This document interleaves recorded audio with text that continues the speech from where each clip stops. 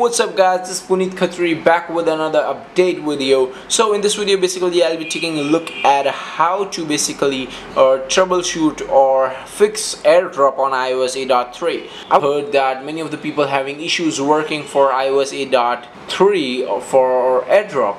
So basically I did not felt any issue with AirDrop on iOS 8.3. So if you are also one of them who are facing issues with AirDrop on iOS 8.3, then this is the best video you could land on. So guys, let's not waste any bit of time and get right into this video. So let's get started. So guys, very first thing what you need to do is something like this. Just scroll over and go into the control center, and if you already have Bluetooth and Wi-Fi enabled, what you can do is just hit on the AirDrop and select option for everyone or contact only. It might be possible that sometimes only contact option would not work, so you can basically choose to select everyone, so that everyone around which is also your contacts would be able to access you via AirDrop.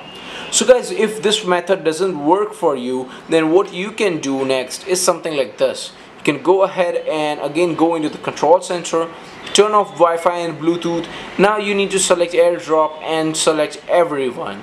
So guys, this is the final option, and after doing this settings you would be basically able to use AirDrop without any errors. So guys, I hope you enjoyed this video. This was a quick video on how to fix AirDrop on iOS 8.3. This basically would work on any iOS version. Basically I did not test that. So guys, I hope you enjoyed this video. If you then, please do give a thumbs up to this video, subscribe to iGeeks blog, and I'll catch you guys later in my next video. Peace.